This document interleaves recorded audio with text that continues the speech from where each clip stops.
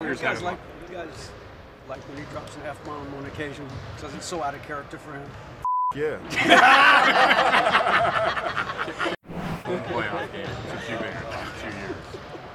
What do you guys do so well at home that maybe you aren't able to quite do on the road? I think our game travels. I think that we, no matter what arena, no matter what time of the day it is, we just try to be the same solid basketball club. And I think if we look at it from that way, it really doesn't matter if we're home on the road, at home or on the road. I feel like definitely when a 6-0 run could turn into a 12-14-0 run at home. That's just for any team. But if you just play solid throughout a game, no matter where you play, I think that puts you in a good position to to be successful and just to be consistent no matter what. So our focus really is just trying to play as best as we can no matter what. Steve said thought you guys play with more pace at home, play a little faster at home. Do you see that?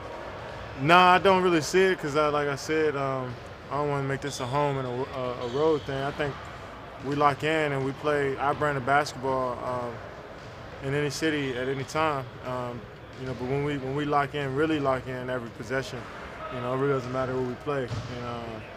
But when we come out there and we're too relaxed and too satisfied, that's when teams creep back in. That usually happens. A little bit too much for us as a team. So it doesn't matter. It doesn't matter who we play. We just got to be on every possession. Kevin, how key was Draymond's effort yesterday on defense?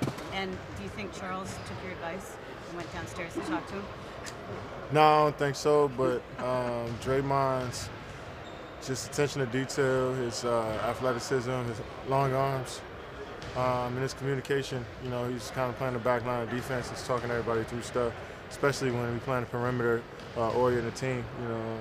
Where you got to guard stuff at the three-point line. It's hard to kind of get into help position and slide over, kind of take a charge or get a block shot because you're paying attention to the perimeter and Draymond's behind you, just kind of tell you what to do, and knowing that he's at the rim to help you in the backside gives you more confidence on the ball. As someone who's most about the way Looney what impresses you most about the way Looney takes advantage of every minute and chance that he gets to do something for you? I'm just excited that Loon comes in and works on his game every day, and when his opportunity comes, he knows that the work that he puts in. We know the work that he puts in on a day-to-day basis. He trusts in that when he gets the opportunity to play, and so I'm just proud that he comes in and works like a true pro every day. Kevin, this is the series that a lot of people expected to be. I mean, these are two best teams in the Western Conference.